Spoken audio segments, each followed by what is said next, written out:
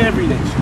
Yeah. And it didn't put no stipulation on race or anything like that. It only says no bloodline. Right. You read that again. But in every nation, he that feareth him and worketh righteousness is accepted with him. Mm-hmm. That means whoever keeps the commandments. Absolutely. That's working righteousness. According to Deuteronomy 6:25. Absolutely. Verse 36. The word which Mighty One sent unto the children of Israel, preaching peace by Yeshua Mashiach. He is ruler of all. Now, you have to understand that Peter, or Shimon Kepha, is speaking. He's speaking to these Gentiles. He's speaking to these new converts. So we have to understand exactly who he's talking to, because it may not apply in a certain way to a certain people. But the message ultimately is still just one. Go ahead, leading us all together. Go ahead. Verse 37.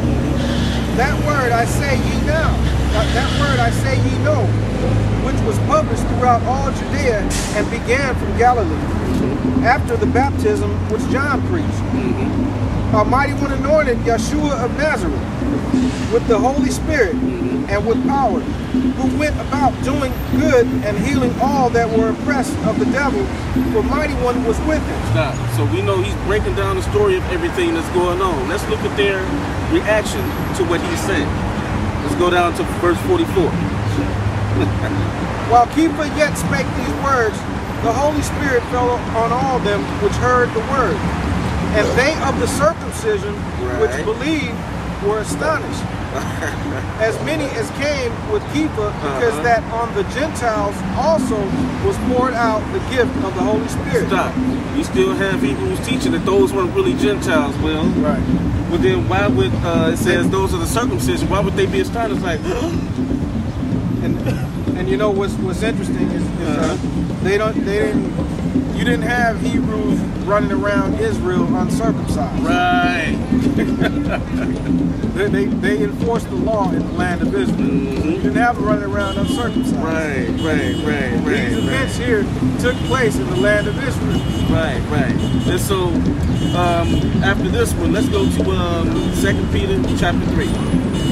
This is the last one. See, because the purpose of this actually is to soften some of the hearts that are hard against Paul, Gentiles, other nations actually coming into this truth. Certain falsehoods to also open up some eyes about what the vision of Peter on the housetop actually meant. I mean, this is meant to do all of this, but there's a whole lot of confusion with like this. 3 or 4 things. Yes. We took care of. And now, this one is going to sum it all up. Verse 15. Go ahead. 2 Peter chapter 3, verse 15. And account that the long suffering of our ruler is salvation, even as our beloved brother Shaul also, according to the wisdom given unto him, hath written unto you. As also in all his epistles, speaking in them of these things, in which are some things hard to be understood. Let me stop you here. Because it says, on account, this is the epistle of Peter now.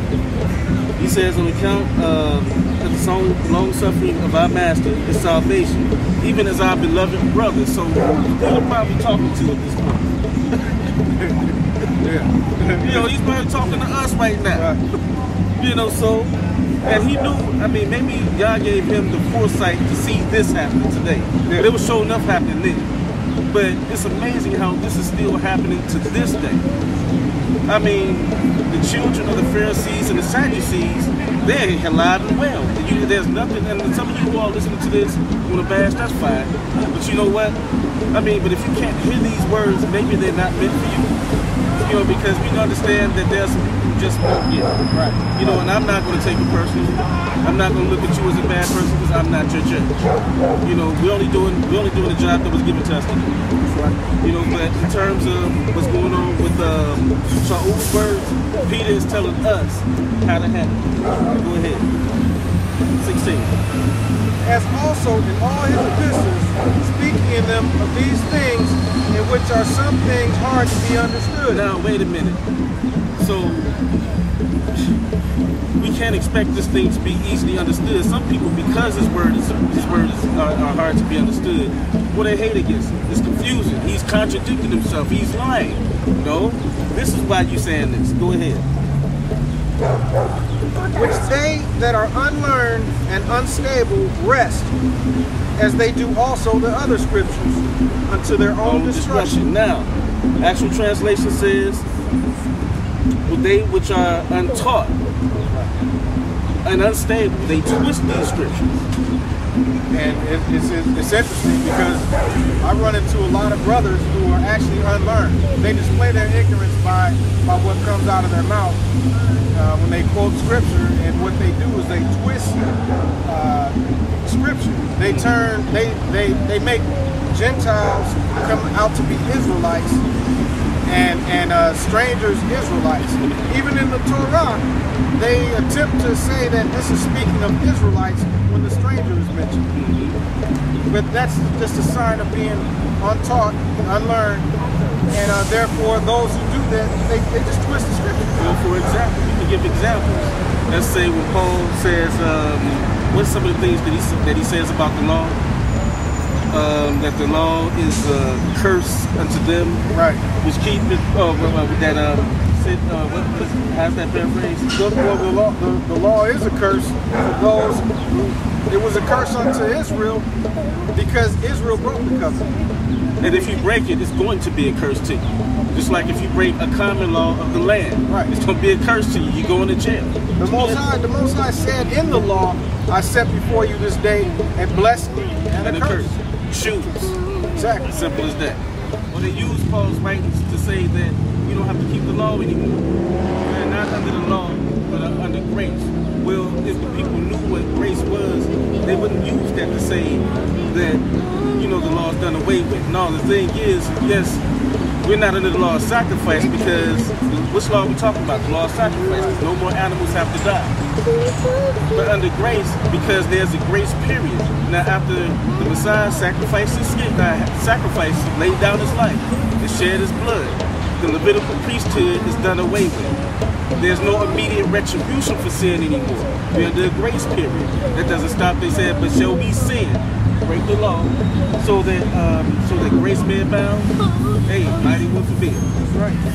And see, but we get that twisted, just like it says right here. Yeah. I got a scripture. Go ahead. Hebrews chapter 10, verse 26. For if we sin willfully, after that we have received the knowledge of the truth, yes. And we know sin is the transgression of the law. Sin is the transgression of the law. What law? You know what I'm saying? There remaineth no more sacrifice for sins. Wait a minute, this was in the New Testament, right? Yeah. Oh, okay, go ahead. But a certain fearful looking for of judgment and fiery indignation, which shall devour the adversary. What fiery indignation is he talking about, sir? That's the lake of... Oh, wow, okay. The second death. Okay. It's a done deal. It's a done deal. I tremble every time I read that. But if we can, you know what? Let's continue this one to the last two chapters. I mean, the last two verses. In 2 Peter chapter 3, verse 17. Well, you know what? Well, I'm just go straight through it because I think I just wanted to speak for itself. Where you want me to pick it up at 15. We're going to mention it again. And account that the long suffering of our ruler is salvation. Even as our beloved brother Shaul, if you notice I keep calling him our beloved brother. Beloved. Go ahead. Even as our beloved brother Shaul also, according to the wisdom given unto him, hath written unto you, as also in all his epistles, speaking in them of these things, in which are some things hard to be understood, which they that are unlearned and unstable rest, as they do also the other scriptures, unto their own destruction.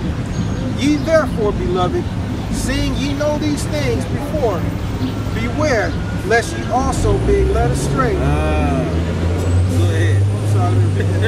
Beware lest ye also being led away with the error of the wicked fall from your own steadfastness. Right. But grow in grace and in the knowledge of our ruler.